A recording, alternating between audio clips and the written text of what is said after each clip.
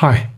Now, in this question, we've got to find the coordinates of the points of intersection of the curve y equals 12 minus x squared and the line 3x plus y equals 4. So if you'd like to give this a go, if you haven't done so already, I'll give you time to pause the video and, as usual, come back when ready and we'll run through the work solution. Okay, welcome back if you had a go.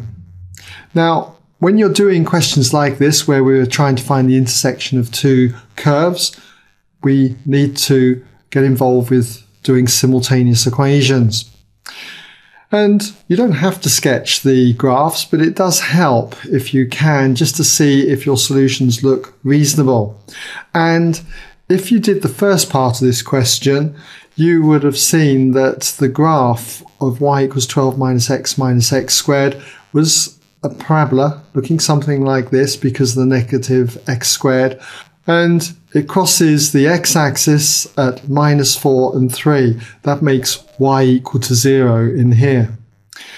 Now, for this line here, we've got 3x plus y equals 4, but if we were to rearrange it, if we were to subtract 3x from both sides, y would equal 4 minus 3x. So if we were sketching y equals 4 minus 3x, it would be a line that has a negative gradient of minus 3 and crosses the y-axis at 4.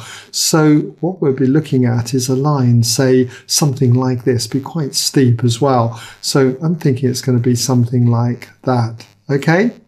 So we'll have 2 points of intersection in this one here and another point here. And that's what we're trying to find. So let's just put these equations down. We've got the curve, okay, the parabola, y equals 12 minus x squared. We'll call that equation 1. And we've got the straight line, which has equation 3x plus y equals 4. Okay, and that's equation 2. So when we're trying to solve these equations simultaneously, we need to use the method of substitution. And what you could do is you could directly substitute equation 1, okay, into equation 2. So we'd have 3x plus, and then we could just simply put 12 minus x squared in place of y and equate that to 4. You might want to make y the subject from equation 2. Y would equal 4 minus 3x. That was the equation that we used here for the line. In fact, let's just write that in. Okay, at this stage, y equals 4 minus 3x. And you could then substitute 4 minus 3x in for this y. Whatever way you choose, you should still end up with exactly the same equation in x when it's rearranged. So what I'll do is I'll go for this method. I'll just say from 2, okay, but I'll leave it up to you. From 2, we can see that y would be equal to 4 minus 3x. And what I'm going to do is call this equation 3, and I'm going to substitute that equation 3 into equation 1. All right? And if we do that, then what we're going to have in place of y is now 4 minus 3x. So we therefore got 4 minus 3x equals, and then we got 12 minus x squared. 12 minus x squared.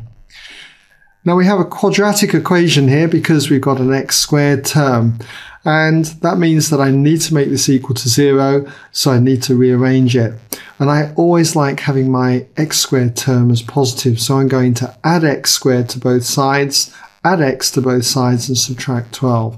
So what we then have is x squared, if I add that to both sides. We have the x term next, minus 3x, and then I'm going to add x, so that's going to be minus 2x.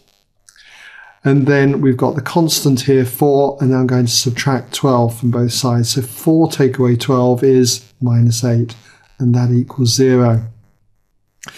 So I just need to factorize this. So if we factorize it in the usual way, a couple of brackets here, and it's going to equal 0. You'll have an x here and an x here. And then you're going to have a minus 4 here and a plus 2 there. So you get minus 8 when you multiply minus 4 with 2. And I can see I get minus 4x plus 2x, which is the minus 2x. Okay, so we've got that far. We now know that when we've got this factorized, each factor would equal 0. So therefore, x minus 4 could equal 0, or the other factor, x plus 2, would equal 0.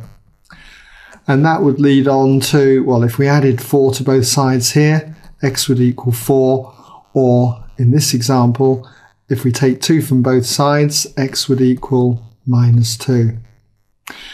So there's our x coordinates, and just checking the graph again, we've got minus 2, so this is looking good for this point here, and x is 4, well, it's slightly to the right of the 3, so that's encouraging. Now then, all we need to do is substitute these two values of x back into any one of 1, 2 or 3. Well, it's better to substitute it into 3 because it gives us y directly. So I would go for that one rather than number 1. I know that gives us y directly, but you just got more terms in it. So we'll go into 3. Okay, I'm going to go sub into 3. So we'll take it when x is 4 first of all. So when x equals 4, you end up with y equaling 4 minus 3 times 4. 4 minus 12 in other words, so that's going to be minus 8.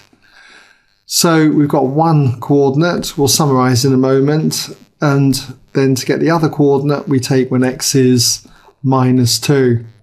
And if we substitute that into equation 3 here, we therefore have y equals 4 minus 3 times minus 2. So we've got 4 plus 6, so that's going to be 10. Okay, so therefore in answer to our question, find the coordinates of the points of intersection. So we can say therefore points of intersection, just finalize the question. Okay, points of intersection, what are they? Well, they're going to be 4 minus 8, and the other point is minus 2, 10. Minus 2, 10. And if we just glance at our sketch here, it seems to look good. 4 minus 8 is this one down here. Okay, it's not drawn totally to scale, but we can see it's a negative value for the y one. And minus 2, 10. Good, minus 2, 10. Looks good. All right, so there you go. And hopefully you were able to get that right if you did try it.